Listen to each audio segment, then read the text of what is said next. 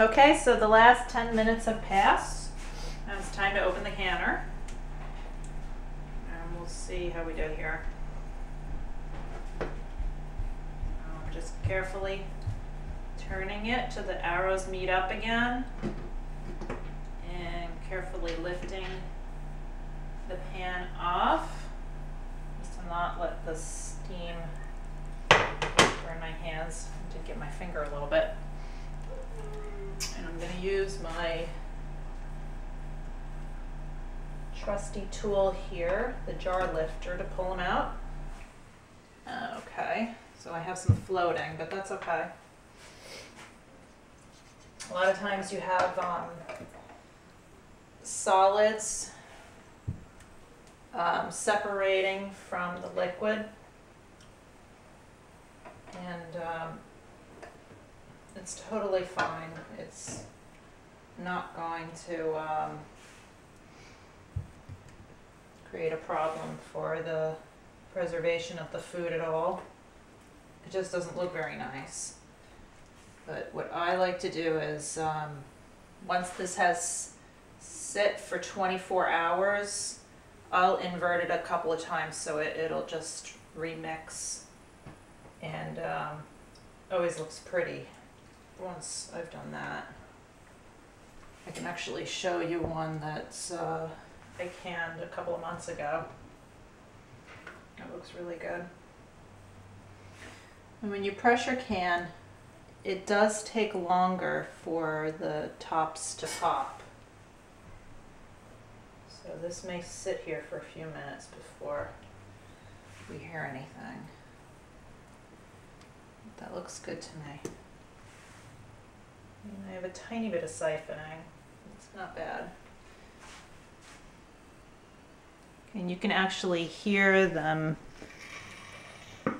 Yep, well, I just heard one pop. Here, get you a little closer there. Maybe I can take the camera off of the tripod. We'll see if we can watch one seal. There.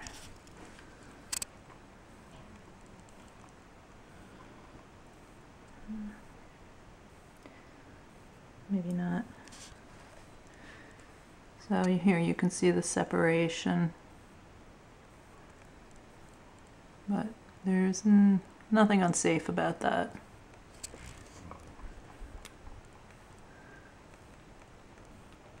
So one of them has sealed so far. Let me just go grab that one that I canned a couple months ago. I'll show you how that looks.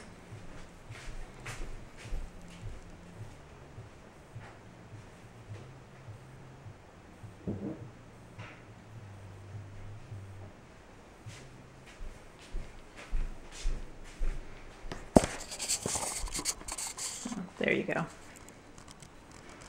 And you can see I inverted that a couple of times, so it's mixed through again. I just heard another pop. They're not very loud. It's fine, as long as they're sealed, that's all you're gonna care about.